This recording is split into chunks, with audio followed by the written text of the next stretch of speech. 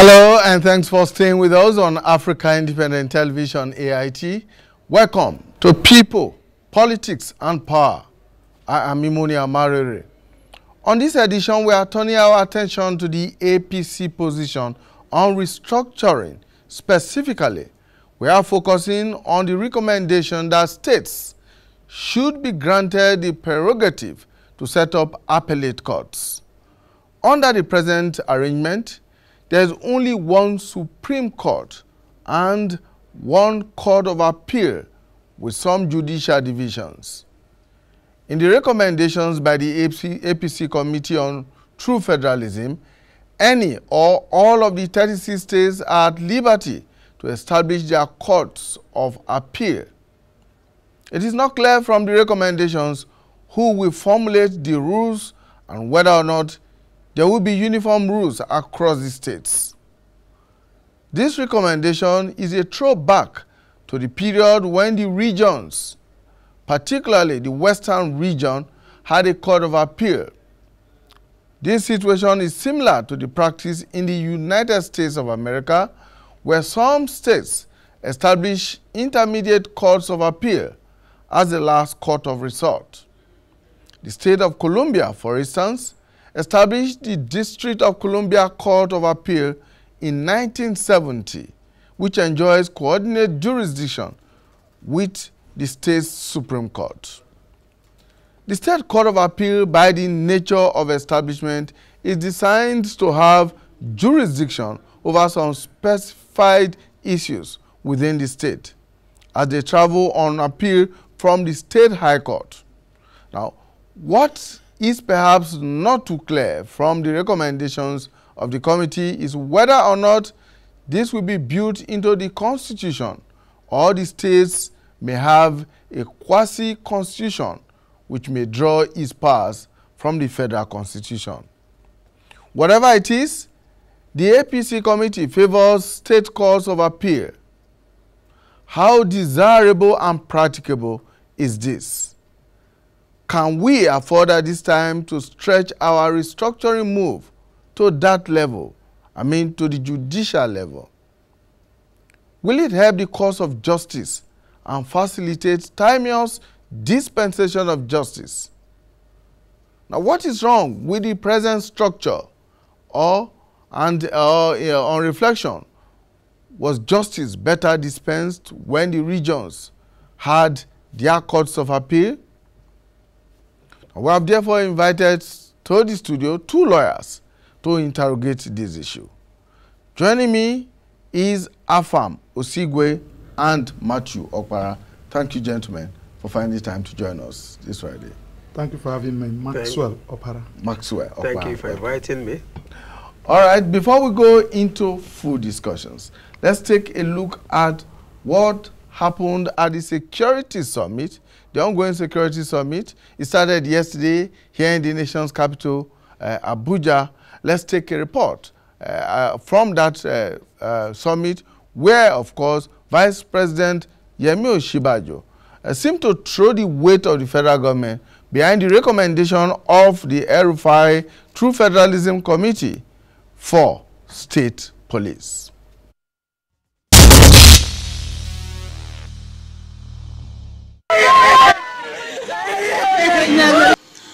Nigeria welcomed 2018 with a series of gruesome statistics. The brutal murder of 23 worshippers returning from Christmas service in Port Harcourt. Over 70 killed in Benue by herdsmen, while elsewhere in Kaduna, a traditional ruler and his wife were similarly killed. Added to these challenges are kidnapping and armed banditry, necessitating this security summit as a platform to brainstorm over the worsening security situation in the country. The Distinguished Senate has also charged our committee with the task of organizing the summit, which involves the leadership of all arms of the federal government, state governments, traditional and religious leaders, interest groups, civil society organizations, the media, and other experts to collaborate around the need to identify solutions on acute and long-term security challenges.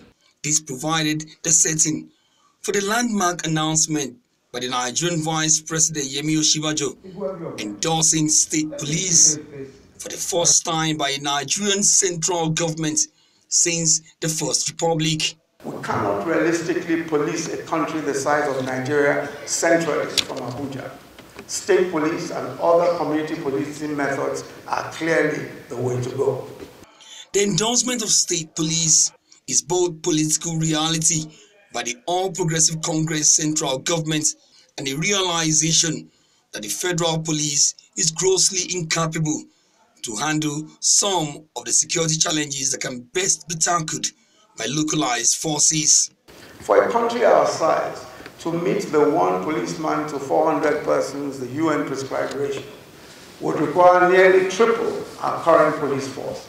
Far more funding of the police, far more funding of the military and security agencies is required.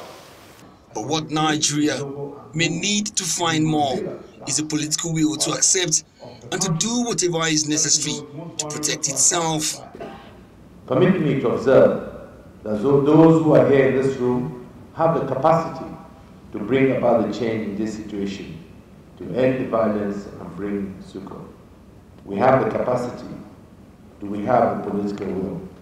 I dare say political will is what is required, and it is my hope that we shall marshal out a legitimate instrument against this problem. In the time being, the search for answers to Nigeria's security challenges is on, and it is amid great expectations that this summit would offer directions.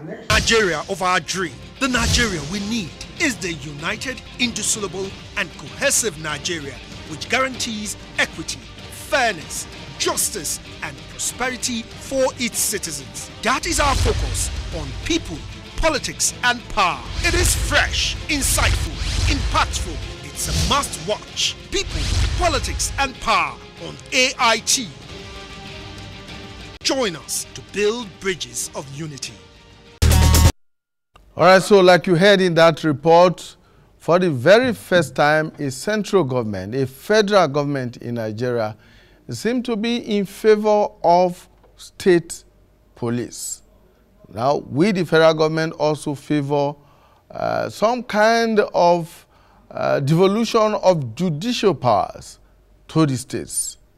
Well, among the recommendations by the Governor El-Rufai through Federalism Committee is the call for judicial reforms. It recommended that states should have their own appeal courts. Let's hear the chairman of that committee explain what the proposal is all about.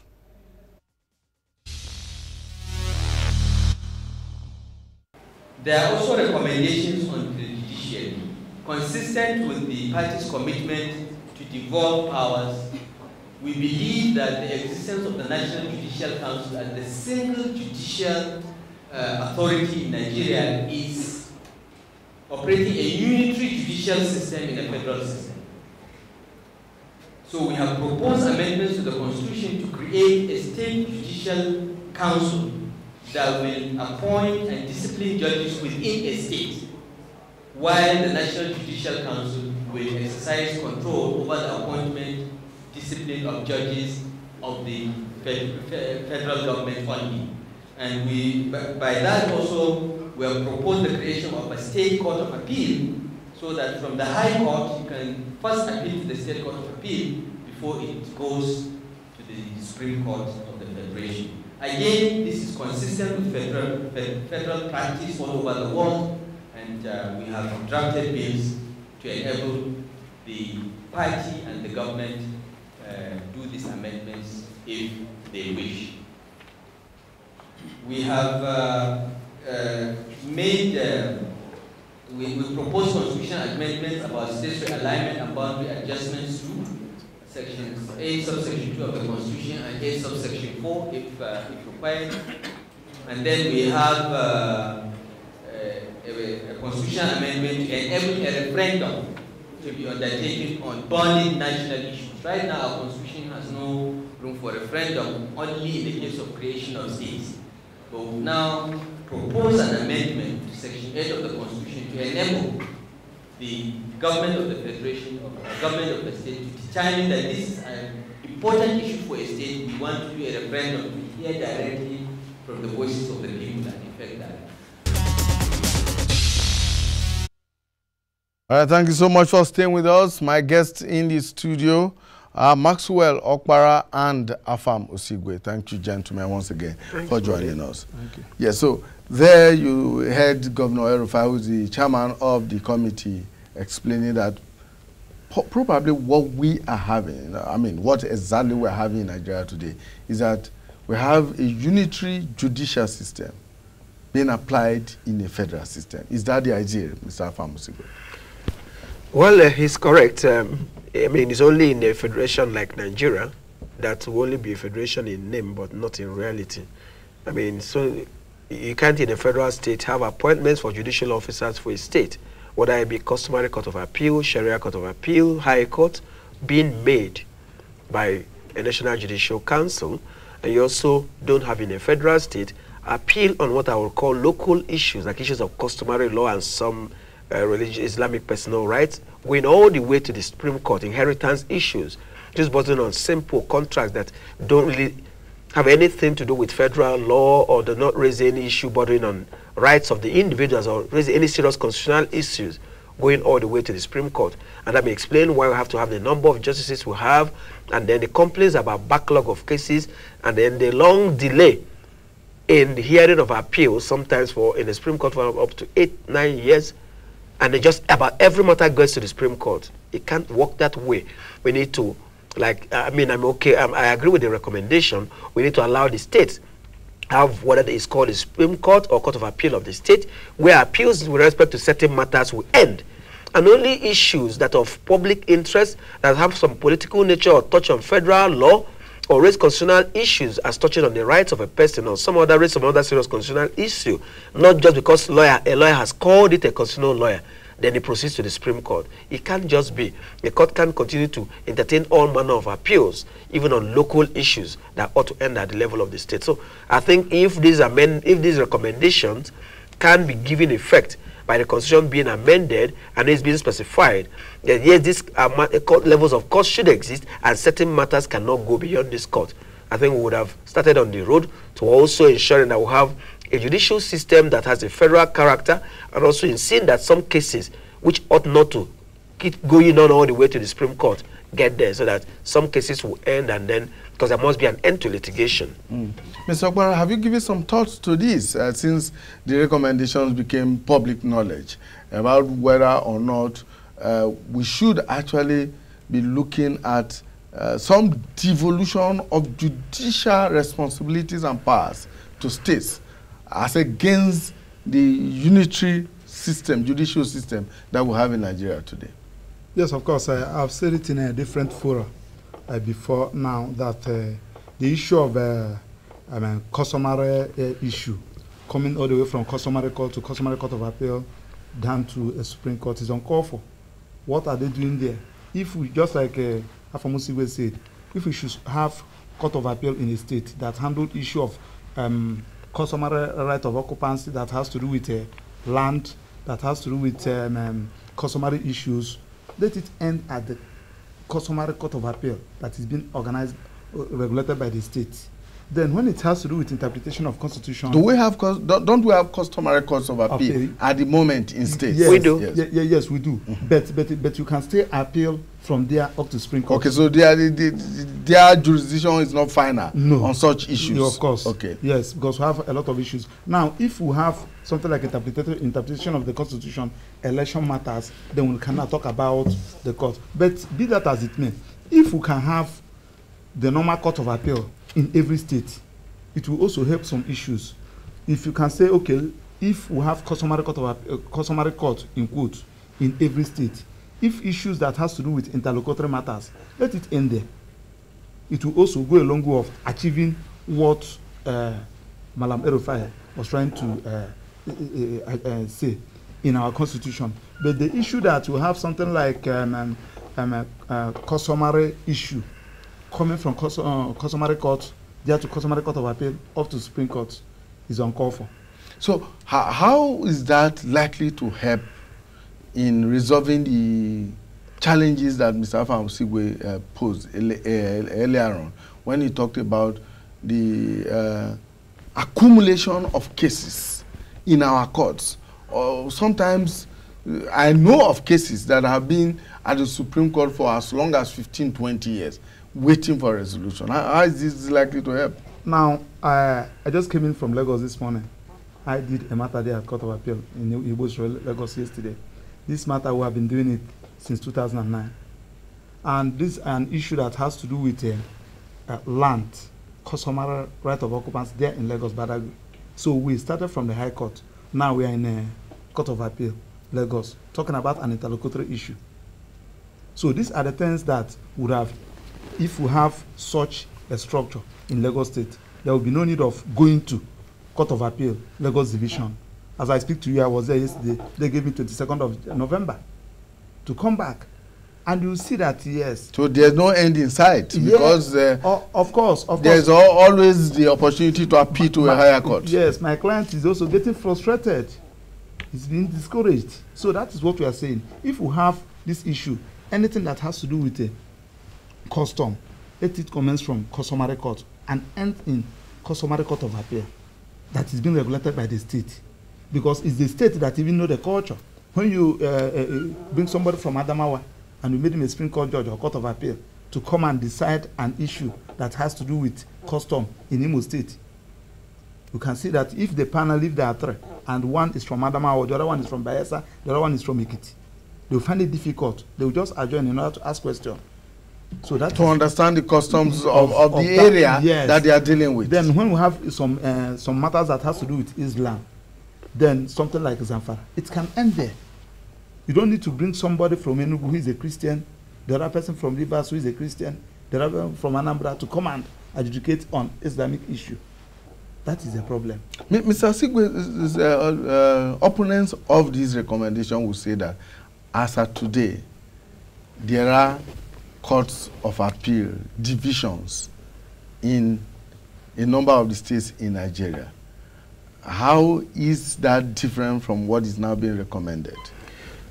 You see, the idea of this devolution, to my mind, is not about the absence of courts, but to streamline the judicial system so that certain matters will only follow a certain pathway. The present scenario where all matters must ultimately get to the Supreme Court, my understanding, is what is trying to be discouraged. Now, there will still be Court of Appeals, Federal Court of Appeals, being responsible for appeals arising from certain states. Now, and only certain matters will be able to proceed beyond the states to the federal court, be it the Federal Court of Appeal or to the Supreme Court. And now, on some issues too, if it's been entertained by the Supreme Court of a state or Court of Appeal, whatever name it is called, it may well be that from there it can go straight to the Supreme Court. Now, let me also say this. I should not be mistaken in saying that creation of this court will eliminate appeals. In the United States, I understand, about 10,000 appeals are lodged annually to the U.S. Supreme Court. But the U.S. Supreme Court has discretionary power to determine the matters that will be listed for accepted for hearing. Now, it will take about 4 justices of the court if they are of the view that the case has raised issues touching on the Constitution or a sort of public importance, for example, where the matter has been decided by the different state Supreme Courts, such that there has been divergent decisions and there is need for certainty for the Supreme Court to make a pronouncement to set a precedent, then the Supreme Court of the U.S. will accept that matter for hearing.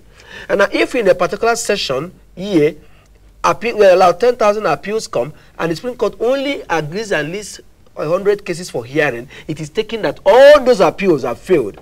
The court has not found them worthy to be accepted. So it means even if 10,000 cases are filed and only 100 are accepted, it means 9,900 are deemed dismissed. So there will be no need, the cases appear in the court docket. So lawyers may still attempt and file many cases, but it's only the ones that are accepted for hearing that qualify as live cases before the court. So the issue of having backlogs, which will last for many years, will no longer be there. So my take is that the idea of the courts is not because the absence of courts to hear appeals from those cases, but for need to streamline the matter of the type of cases that will go. But these powers too will make no sense if the Supreme Court does not have some form of discretionary powers to determine what type of matter they may accept, either in public interest or because of the political interest involved in them, or because it raises a novel issue touching on rights which the court has not pronounced upon, for the court to pronounce on them to create certainty in the polity, which will also discourage certain matters continue proliferating all over the place and reduce a high level of technicalities, where case will move from High Court to Court of Appeal to Supreme Court only on an interlocutory issue like he has mentioned, and then for 12 years people are trying to determine whether a court has jurisdiction to try a matter, and a court finally says, I have jurisdiction, issue. Go back. And witnesses may be dead, documents may be lost, so many things may have gone wrong within that period of time, and you wonder what kind of justice people will go away believing they've achieved. Certainly people will doubt whether they ever got justice, whether you win or lose. So I think this whole idea will also reduce the timeline it takes cases to go through the courts, and eliminate the possibility of some cases going all the way just to achieve no issue purpose, and allow those who have local knowledge of some issues to be the ones to make a pronouncement on it and lay a matter to rest. Okay, Mr. Okpara, this recommendation, like the chairman of the committee said, would require constitutional amendment. But it will also, even after constitutional amendment, it will also require massive judicial reforms. Of course. You see, the most important one is the constitution. When you amend the constitution, then other states will have to adopt it in their own local legislation. Just like Afam said, if you watch our own judicial system, before we have a High Court, FCT High Court and Federal High Court. That's where you get appeal from there now to Court of Appeal. But now, after the amendment of the Constitution in 2010, that establishes the National Industrial Court as a superior court of record. Now, you now see that the Constitution did not recognize the National Industrial Court as a superior court of record. But he said the Supreme Court also give judgment on saying that any appeal from National Industrial Court can be appealed to Court of Appeal, thereby creating more problem. The issue has been there whether the decision or judgment given by the National Industrial Court is appealable or not. Until Supreme Court, I think that was last year, came up with a judgment, said no, whatever decision, judgment, order made by it's not final. National should go to Court of Appeal, thereby creating more workload in Court of Appeal. Now, if you just go to Abuja here now, the least date you can get in Abuja division here is November. November 2018. November 2018. For any listed case now. Just to November. If you are lucky, they can give you October. That is the least you can get. Now, in that November, you are not even sure. We are talking about motions and interlocutory issues. But if we'll be able to achieve this, and if you watch all these particular matters, you have the issue of matrimonial, you have the issue of land, you have the issue of distribution of property under native law and custom. So these are the issues that must have been determined by the customary Court of Appeal if the Constitution is being amended, and they recognize them. Because when the Constitution is being amended, the state don't have option than to follow suit. That is the position. One other question that has been asked along that line is whether or not this would mean that states will have their own constitutions that may be subject to the federal constitution. What is the practice in other democratic federal climes that we know of? For example, in the United States or in Australia or in Canada, that practices similar kind of federalism. So see, to me, if we are to have a federal constitution that has decided to go in this direction, states should have their constitution, but with the federal constitution being supreme over the constitution of the states, just like you have it in you had it in the First Republic, which gave this power to the regions to create their own appellate courts. Indeed, like you noted in your intro, it was only the Western region that created a court of appeal. Now, if we indeed want to practice federation or federalism the way it should be practiced, the states should have their own laws. The component units, state and federal, should have their different constitution. But this federal constitution, like I said earlier, should be supreme over this area. But within these spheres or areas that the states are competent to make laws on, their constitution could make provisions to accommodate them, then you are able to raise the issue of rules. Of course, whichever, if the power is given to the states to create the court, they will create their own rules. Even if the court is created by the constitution, just like the high court, which provided there shall be a high court for each state of the federation, the power is given to the chief judge of the various states, of each of the states, to make rules, to regulate practice and procedure before the court. So, I mean, this shouldn't be an issue, but if we're now made up our mind that we want to. And those rules do not have to be uniform in all states of the federation. They don't have to be. Even in the U.S., they don't have uniform rules. In fact, even in the U.S., a few states are civil law states, while some states, most of the states are common law states. These have different meanings. What is the difference between this? The common law is those that pattern their judicial system, their case law system, and all that in the English model. While the civil law tends towards Europe, France, England, Germany. They have the civil law system, which also has its own effect. For example, in criminal and civil cases, on whom a burden in proving certain things is placed, even though that could be a matter of evidence in the Evidence Act. But it could also have some other legal issues. But the point I'm making is that even in the U.S., the courts don't have uniform rules. They have different modes. It depends also on their colonial past, on their relationship with one nation or the other.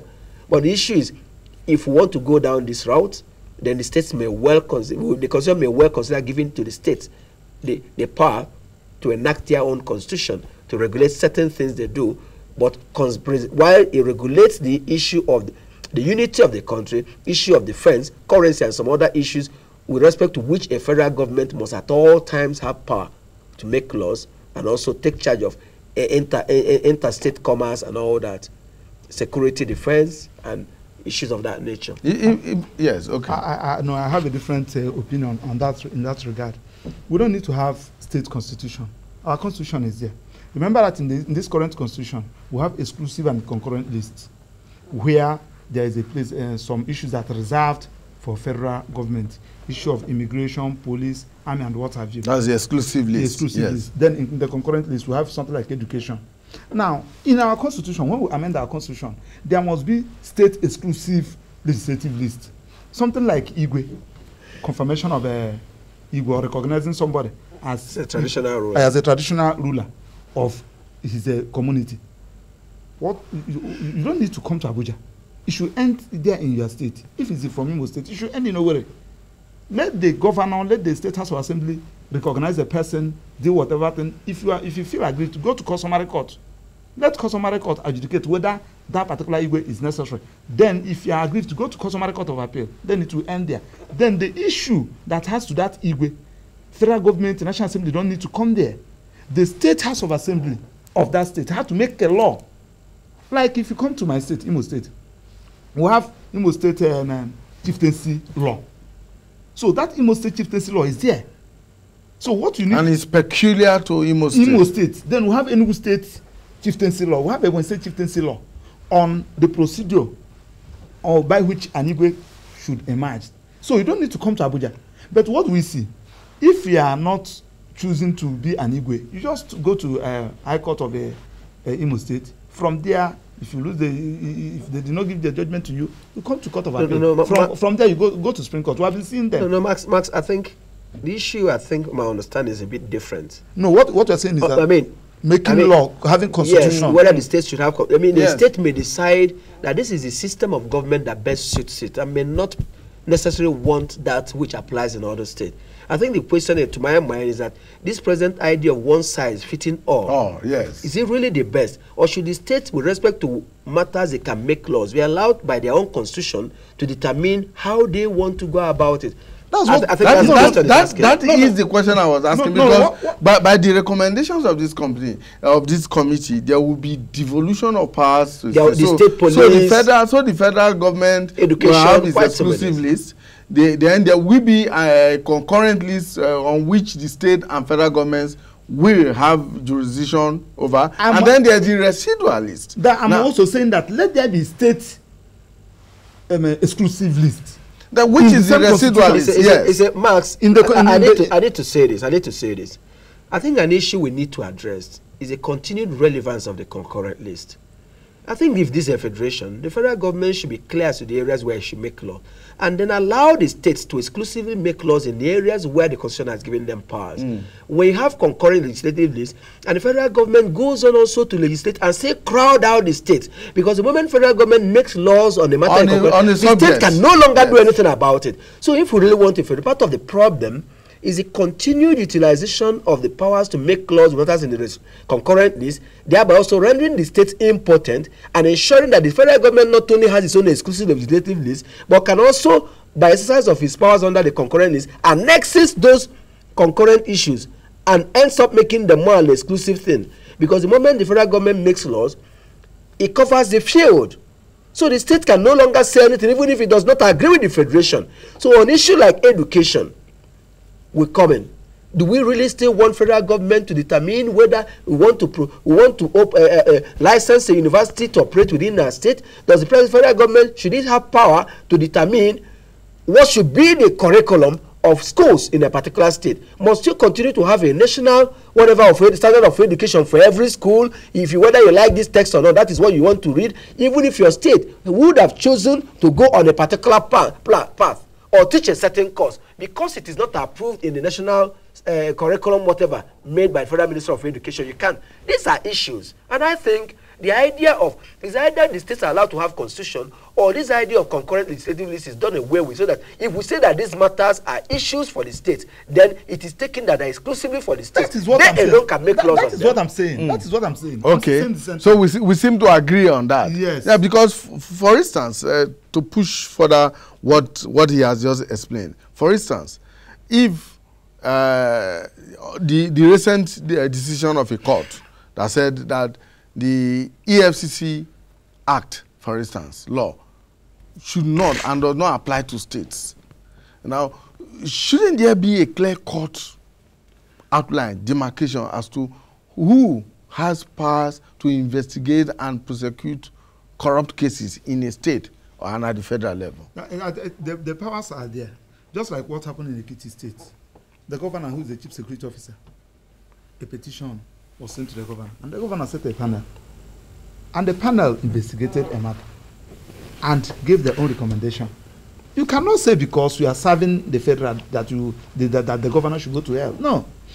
They are there. I think the problem we are having is political interest. All these things are there, except you don't want to. There will always be political interest.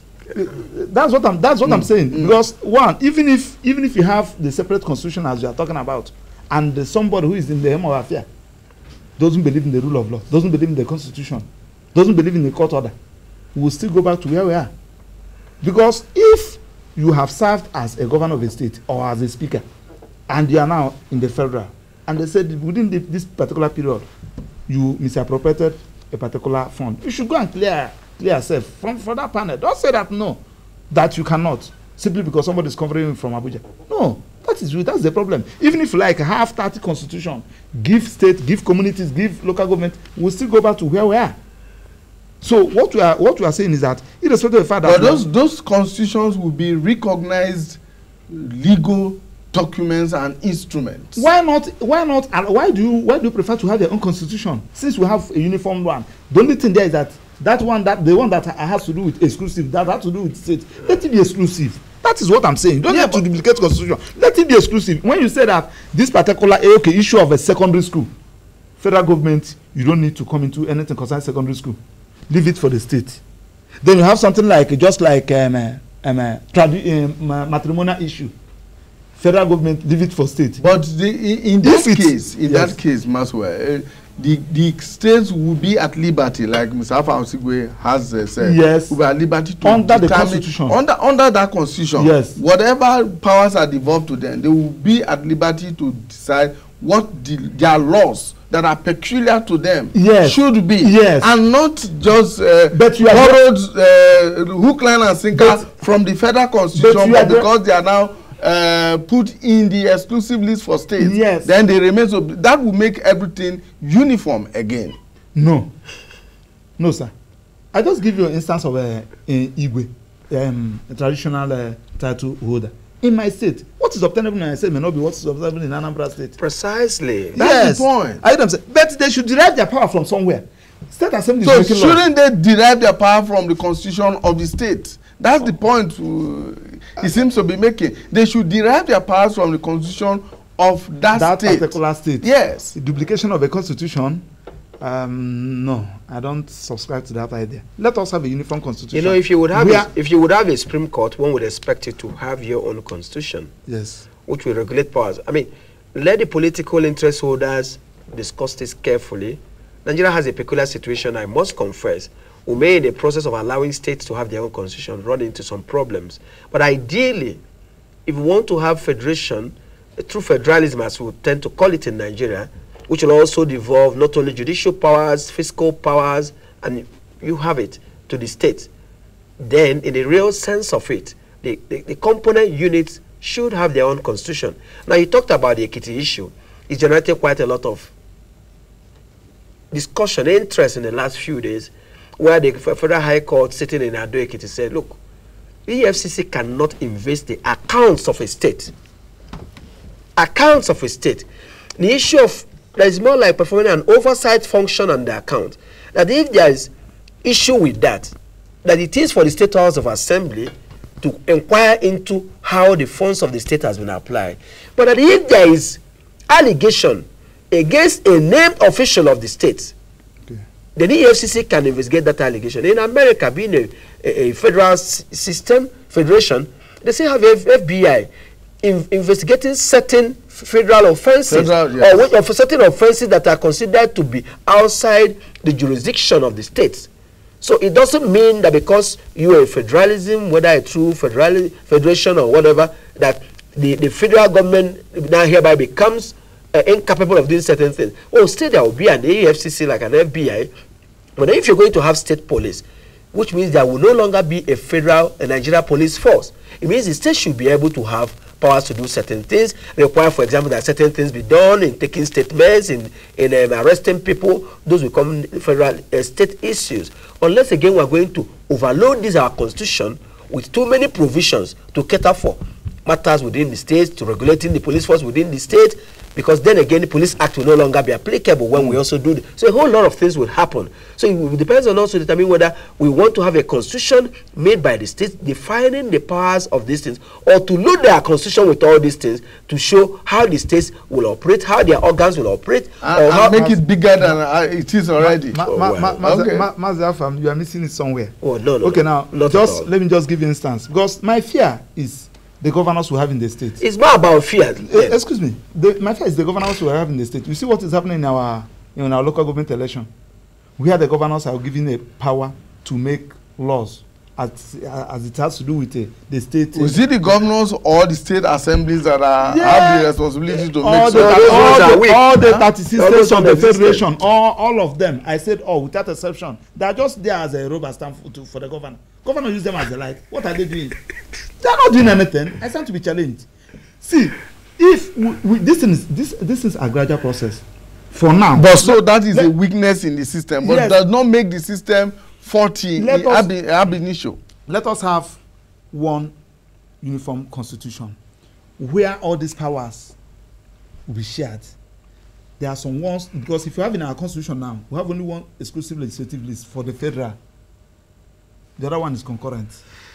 But if we have exclusive legislative for the federal government, we have exclusive legislative lists for the state government. If it is possible, we even have exclusive legislative for the local government, so that when you are making your bylaw, you derive your power from somewhere. So if the governor of a state wants to do something, he said, no, I derive my power from the constitution. That is where I'm coming from. Isn't that a return to the unitary system that we talked about earlier on?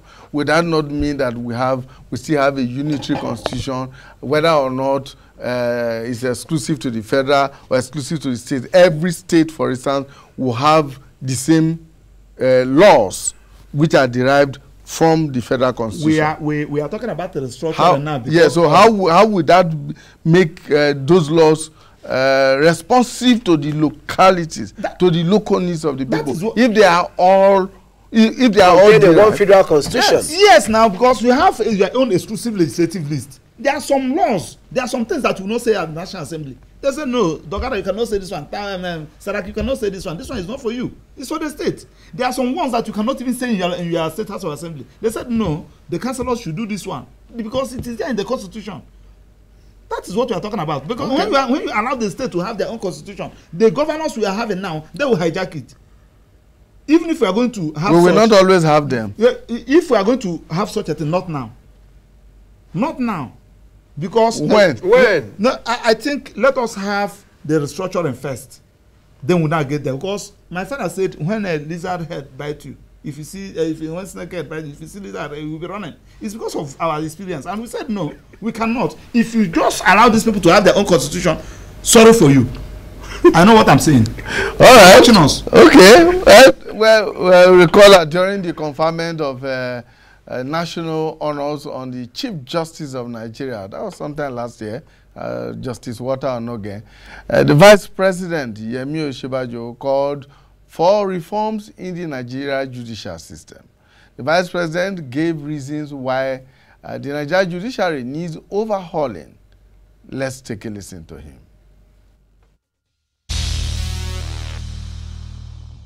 Since we do not force men and women to be judges, they voluntarily take on the position of high priests in the temple of justice.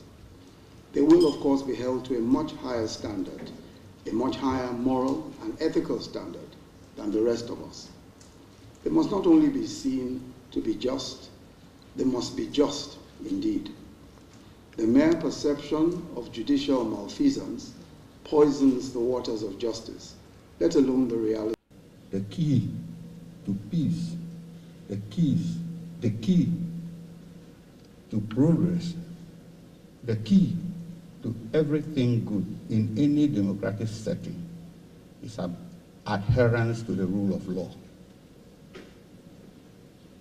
There lies the solution to our problems. So to attain it, one fundamental principle is paramount, and that is the independence of the judiciary. Vice President Yemi Osinbajo, who is a senior advocate of Nigeria, and Justice Onoge, who is himself a legal luminary by our standards. They are talking about the way forward for the rule of law in Nigeria and indeed everywhere else.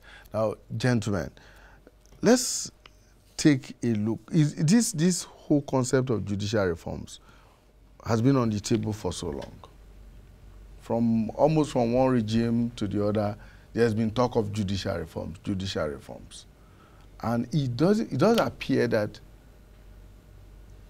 the more we look, the less we see in terms of concrete reforms in the judicial system.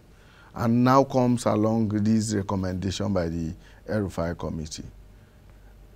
How is this expected to affect the entire judicial system in Nigeria?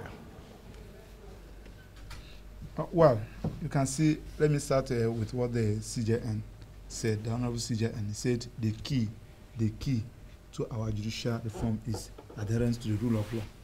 Now, a situation whereby a court of competent jurisdiction will give judgment, and the head of the security agents, the IG, who said, no, I will not obey. What are you reforming? That one is one. We should be able to have a government that will adhere to the rule of law. That one is one. Because if... We have also had even ministers of justice who refuse to obey court orders. That's what we are saying. Who appointed them? It's not the president. Now, if we can have the government or the leader that will adhere to the rule of law, when somebody like Maxwell, if I remember that, yes, if somebody takes me to court and get an order, the order will be enforced. Then what are we talking about? That one is one. Then two, when you are talking about reform in the judiciary, we should allow people who are competent to hate the judiciary. I'm saying it with due respect. Most of the times you will see somebody, you have not seen that person, just after call to bar, you just left outside the country. After 10, 12 years, you come back. The next thing is a judge. he has not practiced law. These are where we are getting issues. Because most of the times, when you are reforming, after reforming, somebody will be at the field to play the game. That is another area where we are having issue. So if you just allow people, you want to appoint somebody as a judge, you should allow people. Let them apply. Let the best brain go there. That one is one. Most of the times, I'm saying it with due respect. If your father is a judge or your mother is a judge, automatically you are going to be a magistrate. So this is another issue where we need to address, because if we don't address this issue, we are still going to have problem. So then generally, the reform in the judiciary is necessary. It's long overdue. We need that judicial reform. That is my submission. How do we remove this process of reforming the judiciary from the vagaries of politics? Because regime after regime seem to have interpreted the reform process its own way. This point must always be made. Most judicial appointments have a political undertone because the executive is the appointing authority. At the state, the governor; at the federal level, the president. And the attorney general and some nominees of the president or the governor are part of the judicial body that actually makes this appointment. So it will always be there until we find a different solution about how the individuals get to the point before they do the actual appointment, which is concurring with the recommendation of the Judicial Service Committee or Council. Now, when we talk about reforming the judiciary, the political will to do it has to be there. We have to look at the mode of appointment of the individuals who sit on this bench, whether at the lower bench or the higher appellate bench. We have to ensure that he has alluded to some kind of nobility, family inheritance coming into the judiciary. We will not deny that it's taking place, and it's becoming gradual.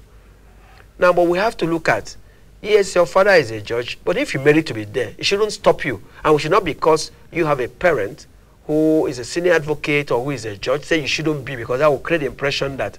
But the point is, what is the objective of appointing them? In what kind of environment do they work?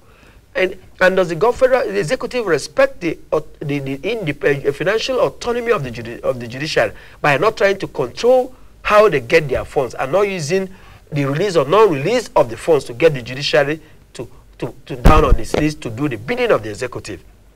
And we also have to look at judicial attitude.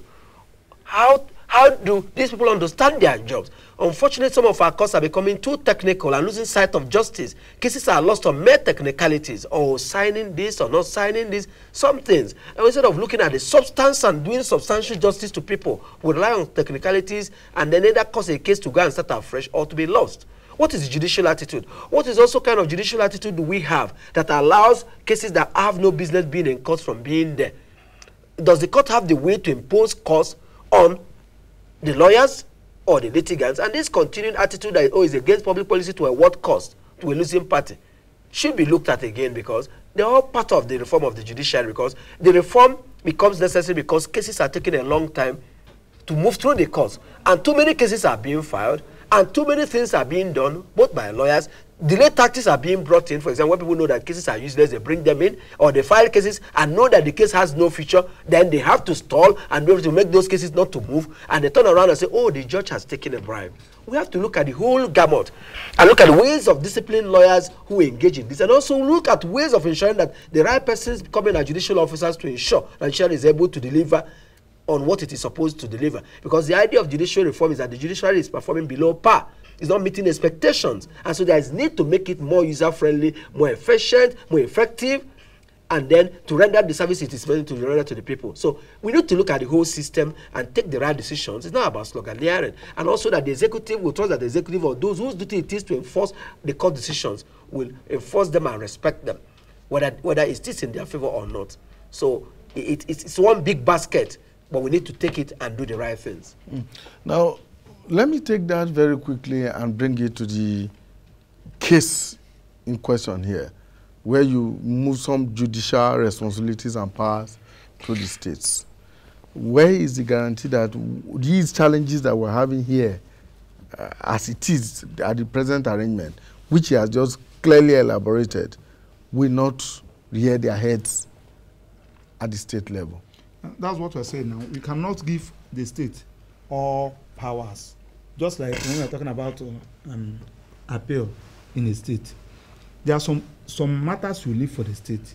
Something like election petition, interpretation of the constitution, labor-related matters, and what have you, should go to Court of Appeal. The ones that has to do with the state, the custom, the indigene, should go to the state. Of course, we can start from there. There is no way, so that if peradventure the governor want to hijack the system, the governor will know that yes, you have a limit. You can only hijack the system when it has to do with confinement of somebody up to this level. Yes. And after that, yes, is out of your hands. Yes. So I think it will go a long way of helping us. Mr. Sigwe? Well, we must do that which I have always shied away from doing, and that is take the hard decisions. If the judiciary fails, the entire organs of government will fail, because everybody will become a wolf unto others, and the executive will run amok and be reckless and abuse their powers. Now, there will always be fear that people may do the wrong thing, may not do what they are supposed to do. But when the courts are independent and are working the way they should work, the court will always be able to call these individuals to order. I'll give you a quick example. In the United States, Trump made so many promises while campaigning how he was going to deport aliens, do this, ban this. He issued his first executive order banning certain travelers from certain countries, and in a matter of days, the orders were struck down by the courts. And Trump did not say, do you know who I am? I'm the president of America, you can't do this. What did he do? He obeyed and then appealed. And when he saw that the appeal was likely going to succeed, he modified his executive order. That is why we must be a state ruled by law, not by individuals. Yes. That is why we must ensure that we don't build a cult of big men, and how we respect the law depends on, Buhari's body language. It has to be about the law, not about who is president. It can be the smallest of us all, but if he or she has the law behind him, whatever policy is implementing, we obey them because they are in accordance with the law. It doesn't really matter who he is. And the court must be bold enough, irrespective of party affiliation or how you got there, to do the right thing, because it's all about protecting the rights of the individuals and building confidence in the state and the ability of the courts to render justice to any man without fear of favor, affection, or ill will. Thank you very much. Afam Osigwe is a lawyer based here in the nation's capital. He's been joined by Maxwell Okpara, who's also a lawyer who is here in the nation's capital. Thank you so much, gentlemen, for joining us and looking at the recommendations of the True Federalism Committee of the All Progressives Congress, which recommended that some judicial powers be devolved to the states and state courts of appeal be set up at those levels. Thank you so much for investing your time with us, and do have yourself a wonderful time for the rest of today and the weekend. Bye for now.